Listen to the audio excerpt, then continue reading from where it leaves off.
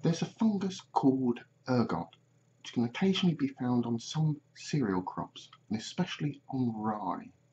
While the fungus does cause some minor damage to the plant, a more significant effect happens to mammals, including humans, who consume cereal grains contaminated with the fungus.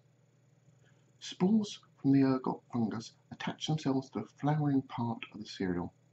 As the flower develops into the familiar clumps of seeds, some of the nutrition from the plant meant to be going into causing the seeds to grow and swell, instead taken up by the ergot fungus.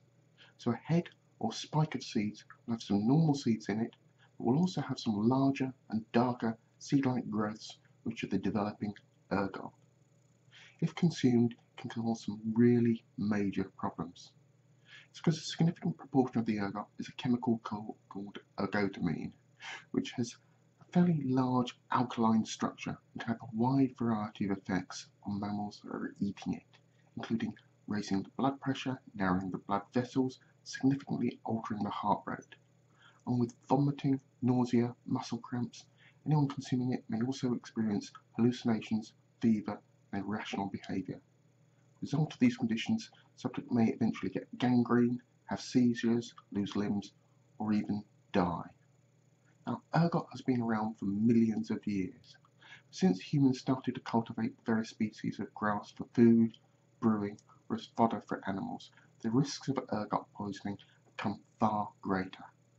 However, since ergot needs the spores from the previous year to attach themselves to a new crop, rotating crops with non-grain crops, or even just turning over the soil between harvests, burying the ergot in just a thin layer of soil, will prevent the spores from being able to attach themselves to the new crop.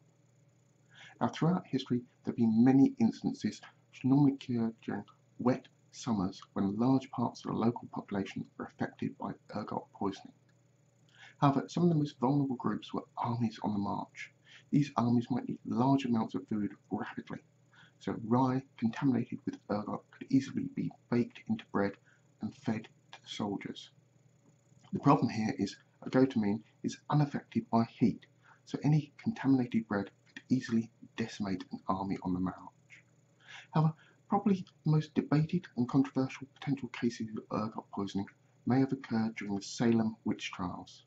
Some of the reported afflictions do bear a striking resemblance to those of ergot poisoning, but from this distance in time it's possible to prove whether or not ergot poisoning was actually a factor involved in the Salem witch trials.